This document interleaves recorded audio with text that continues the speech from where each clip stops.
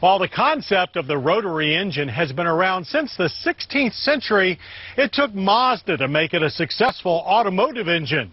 Over the last 4 decades, Mazda has produced nearly 2 million rotary-powered cars and positioned the rotary as a cornerstone of the brand's performance heritage.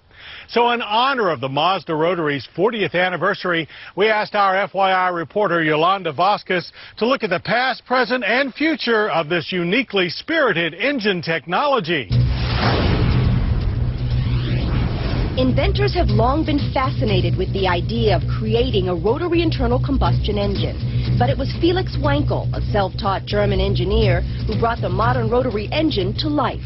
It was from NSU, the company he worked for, that Mazda bought the Asian rights to the engine back in 1961. There were problems with the original engine, but under the guidance of Kenichi Yamamoto and his tenacious research team, Mazda revamped the rotary for practical automotive use. So they ended up spending a number of years developing this engine, re-engineering it, if you will, refining it, before they could actually put it in a car. In 1967, Mazda introduced the world's first car featuring a twin-rotor rotary engine, the Cosmo Sport 110S. It generated quite a buzz in the Japanese market, but very few made it to the States, so most Americans never saw the curious-looking sports car. It still looks very good for a 40-year-old car. Back in the 60s, the rotary was considered an automotive oddity. But Mazda VP Jay Amistoy says the Cosmo and its unique pistonless engine was revolutionary for its time. 0 to 60 in just under 8.5 seconds. Top speed of about 115, which for the day was quite good.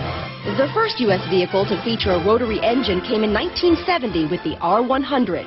Mazda soon began airing commercials. The engine is a rotary.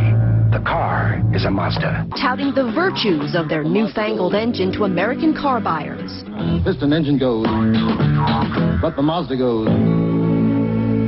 Subsequent cars include the RX-2, RX-3, all the way up to the RX-8, which debuted with the new Renesis rotary engine. And don't forget the RX-7 helped usher in the turbocharged rotary engine era. I right away felt like king of the road in it, because at that time it was probably one of the fastest cars on the road. Karen Elwell is a member of the Mazda Sports Car Club of Washington, D.C.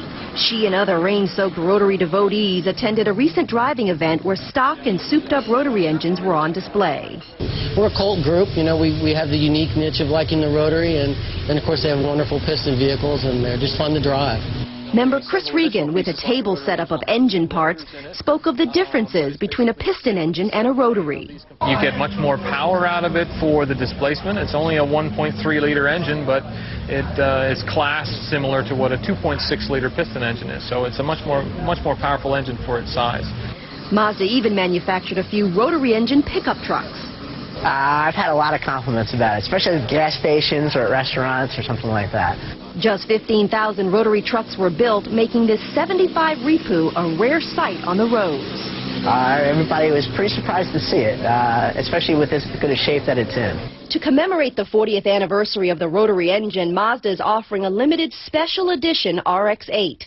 Available at dealers now, the 4-seat Sportster features a Metropolitan gray exterior with an upgraded leather interior. Quite a striking vehicle, has special wheels, a number of special treatments inside now to separate it from the regular RX-8. As for the future, Mazda remains committed to the rotary engine. They've developed a hydrogen-fueled RX-8 that's being leased to government agencies in Japan. Other green applications are being considered as well, a strong testament to the adaptability of an over-the-hill engine that isn't ready to retire anytime soon. Piston engine goes, but the Mazda goes.